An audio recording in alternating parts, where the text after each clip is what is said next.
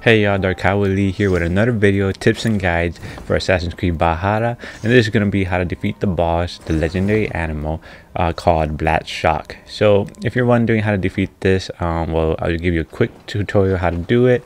I actually did it with the full Raven gear besides the helmet and the hands and the chest piece, because I just wanted to show it off, because this was actually after I defeat the 3 witches and got my Thor set gear besides the cloak, and I just wanted to show it off for y'all.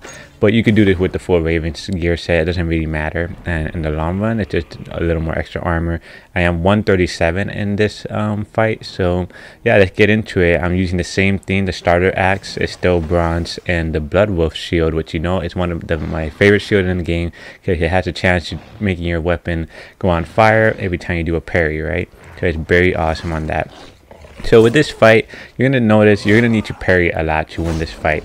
Or if you know, from my last video, if you have the ability with the archery, which if you look at the bottom left right there, the right ability on the archery, that's the ability where you can slow down time, right? If you have that ability, you pretty much won this fight. Okay, all you gotta do is use that ability with 1 adrenaline. And you could pick up, as you can see on the ground, you could eat mushrooms to get more adrenaline, or even your health back, right, which are a bunch of on the ground. You got a lot of stuff to eat to get some health. So you know, this fight, it's a guarantee to win on your first try or second try. I did it on my second try. So the reason, if I say if you have that ability, this fight will be easy. I didn't do it because I was still new to the game at this point, and I didn't know about the ability yet. But and also I wanted to show off the fight about how to beat him without using that ability, right? That was the main reason. I knew about it, but I just didn't know how OP it was. But if you have the ability, just do it. Shoot the 4 spots and you'll get an easy stun, and then just focus on the boss fight.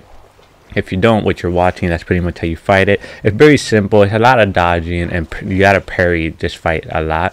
You gotta be careful now that you get him halfway, and especially when you stun him, because he can do doing up to 3 attacks right there, as you see in the screen, in a row, and you could parry them all, right? But it's kind of hard because it does not notify you that you could parry it, but you can parry it. So that's something you gotta note, that even though it's doing 3 crazy attacks, you could parry them, and you can actually get a stun where you can hit him multiple times.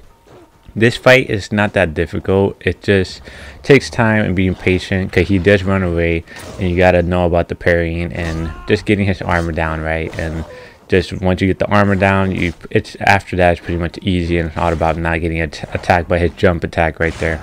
But as you can see, I have the last chance healing. If you've seen one of my videos about all the abilities, how the must-have skills to defeat every boss, that was a perfect example right there. I got hit, I let him die because of the last chance, and I got to heal.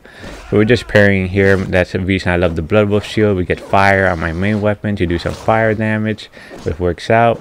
Now we're just at 1 point to parry him one more time. I'm hitting him, so there he does the jump. If you want to play more aggressively, you can in this fight by just staying behind him.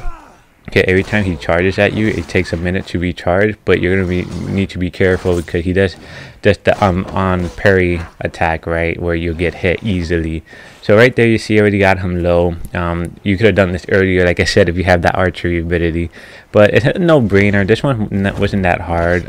The slow-mo worked there perfectly. So this is what I was talking about. Once you stun him, he can just run away and do a crazy charge at you. And this is where, if you have the ability where you could dodge, you just dodge, and it's gonna slow down time. This is where the fight is guaranteed win. There's no way you can lose it. And we're just doing that, and that's about it. But hopefully this video is pretty helpful for you all guys. Make sure you guys like and subscribe to the channel. I appreciate all the views I've been getting, and I'll be doing more content, more boss fights on legendary animals, or just regular boss fights, and hope to catch you on the next one, guys. And let me know in the comment what you think of my helpful tips, and like and subscribe, like I said, and make sure you check me out on Twitch, guys. I'll be streaming this game a lot. But catch you on the next one, and see you then, guys.